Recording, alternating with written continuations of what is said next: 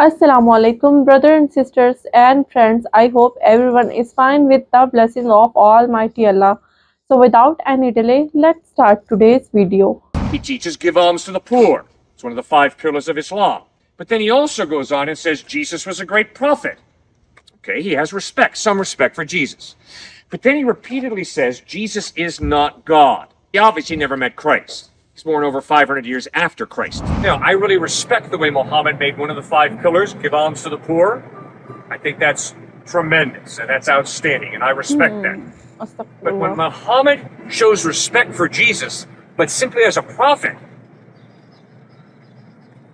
we got a real problem here. Because this guy who Muhammad respects as a good prophet claims to be God. Why would I choose to trust Jesus instead of Muhammad?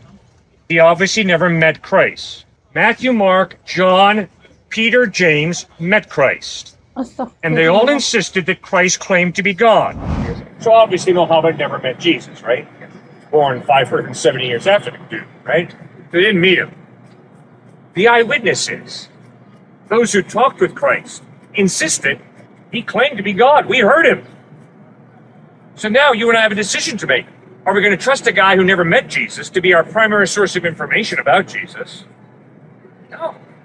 I'm going to look for the eyewitnesses. You mentioned a lot of references of the Bible. What about John 10:30? The Father and me are one. The brother quote a verse of the Bible, Gospel of John, chapter number 10, verse number 30, the Father and me are one. It is not the Father and me are one, it is I and my Father are one. It's not the Father and me are one. Now this quotation, I and my Father are one. To know what it is, you have to know the context. You have to understand the context, that I and my Father are one. To know this, you have to go a few verses earlier. If you read Gospel of John, chapter number 10, verse number 23, it speaks about the context, that the Jews, they entered the temple in Solomon's porch. Verse number 23. Verse number 24 says that the Jews came upon Jesus Christ, peace be upon him, and they asked him, how long dost thou make us doubt? If thou art the Christ, tell us plainly. Verse number 25 says, I have told you, but you believe not in me. The work that I do, they bear witness of my Father. Verse number 26 says, you do not believe in me because you are not my sheep. Yes. Verse number 27 says, my sheep, they hear me and they follow me. Verse number 28, I give them eternal life. No man can pluck them out of my hand.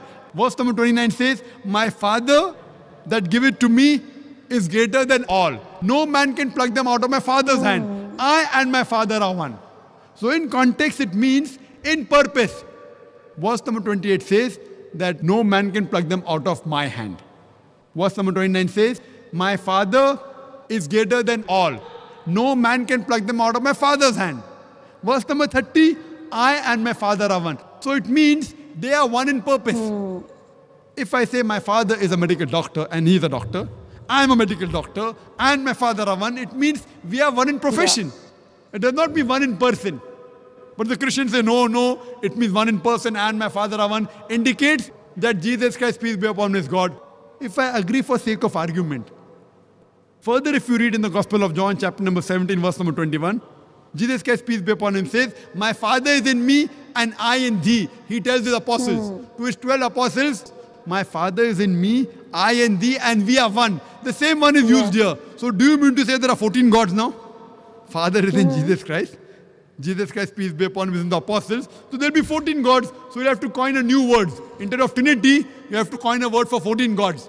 Here what Jesus Christ, peace be upon him, meant, the same one was used, that one in purpose. And further it's mentioned in the Gospel of John, chapter number 17, verse number 23, that Jesus Christ, peace be upon him, he tells the apostles that I am in you and you and me, we are one. That means one in purpose. Yes. And immediately you read further, Gospel of John, chapter 10, verse number 31. The Jews, they pick up stones to stone Jesus Christ, peace be upon him. Verse number 32, Jesus Christ, peace be upon him, says, many of good works have I done. Yeah. For which of my good works do you stone me? Verse number 33. All this is from my head. Any Christian who has the Bible can open and check up all the references I'm giving. Gospel of John, chapter number 10, verse number 33 says that we don't stone you for good works. You being a man, you blaspheme saying I am God. Verse number 34 says that isn't it mentioned in your scriptures that ye are gods, and the one to whom the word of God comes is called as God. Your scripture is not broken. So here if you read in context, that I and my Father are one is in purpose. It doesn't mean that they are one in unity, and it doesn't claim at all that Jesus Christ, peace be upon him, is God.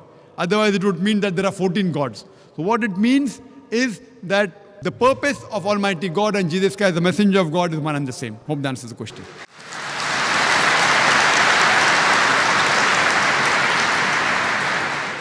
Brothers and sisters, I hope you have watched today's video and I hope you like the answers of Dr. Zakir Naik, because Dr. Zakir Naik always gave answers according to Quran and Hadith, and I hope you have watched his video till end. So in the first part of today's video, we have watched a video of Christian pastor who was talking to his audience in a public place, and he was telling them that Prophet Muhammad ﷺ did not accept Jesus Christ as a God, but as we read in the book, in the Holy Bible, it is mentioned that Jesus Christ is the Son of God. It means he is also a God. Astaghfirullah. So he was telling them that Prophet Muhammad ﷺ respected Jesus Christ, so we do also respect Prophet Muhammad ﷺ. But the problem is, when Prophet Muhammad says that Jesus is not a God, but he is Prophet of Allah, then the conflict begins and we don't accept his decisions about Jesus Christ. He was telling that Prophet Muhammad ﷺ born after the death of Jesus Christ almost 500 years later. Then how we can expect from Prophet Muhammad that he know Jesus Christ more than Bible and other our scriptures? So that's why he was telling that this is the point where we agree with the Prophet Muhammad ﷺ. So guys, what do you think about him? What he was telling to his audience is right or not?